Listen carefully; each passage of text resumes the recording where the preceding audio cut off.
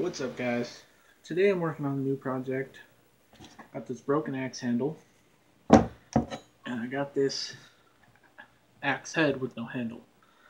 Now, my brother-in-law found this out in the yard all rusted up, and I soaked it in some vinegar for, it was a day and a half, something like that.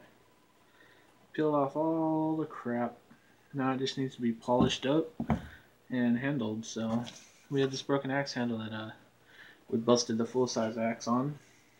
So I figured I'd cut it down to size, throw it in this one, and have a hatchet.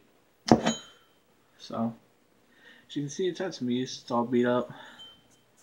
It needs to be grinded.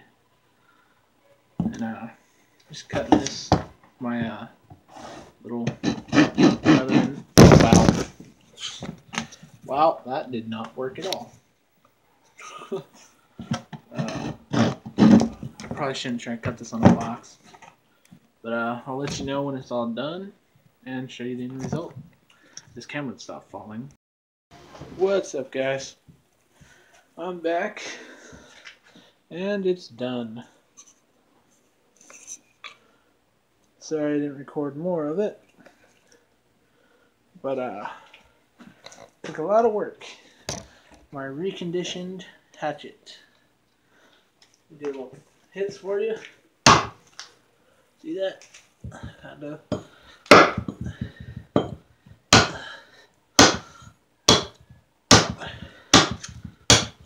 Works pretty good. Got nice and plied in there.